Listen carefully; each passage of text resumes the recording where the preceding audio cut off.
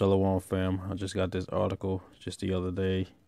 It says Utah National Guard helicopters conduct training exercise above downtown Salt Lake City. And they're showing you the helicopters right here. I know they just did one in LA. They doing military drills, so just keep your eyes open. It says Salt Lake City residents might see helicopter flying around downtown throughout Sunday, but they shouldn't have to worry. It's just training.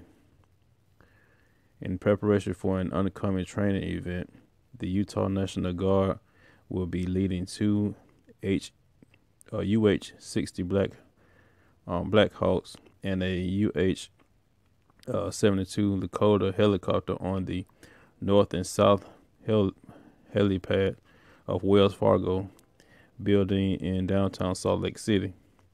The helicopters are rehearsing for a exercise desert ice, a multi-service and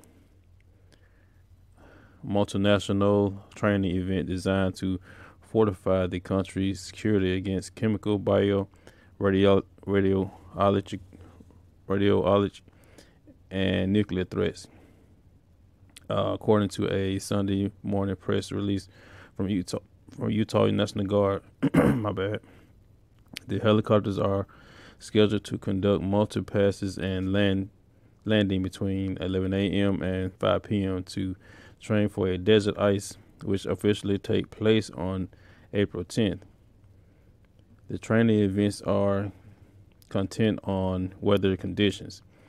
The Utah National Guard states desert ice is scheduled on collaboration with foreign partners such as Canada, Australia, and United Kingdoms.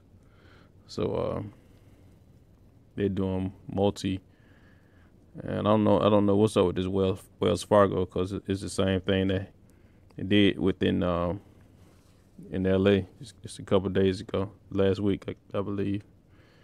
So that's just a heads up. And I'll let y'all watch the video.